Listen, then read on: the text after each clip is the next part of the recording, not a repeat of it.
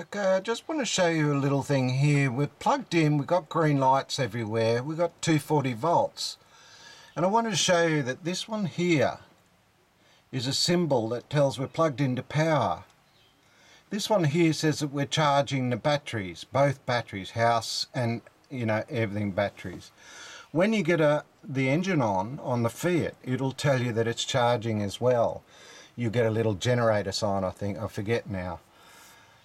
But you can see that if you get in the motorhome and something goes wrong, this thing tells you a status, so you can tell straight away if you've got 240 coming in, or some vandal's taken your plug out, or a little kid's knocked it out, or you've lost power, or there's been a power blackout, and you need to take steps to restore power.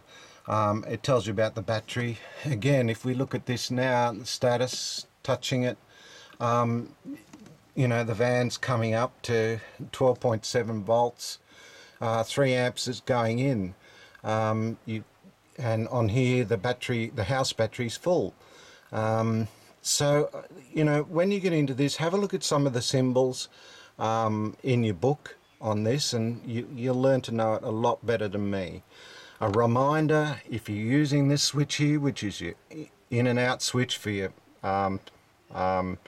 slide out room, clear the slide out. Make sure there's nothing that can stop it in the way, and you'll get used to that. No pillows on the top or anything like that of the slide out and things like that. And remember to do it in one operation.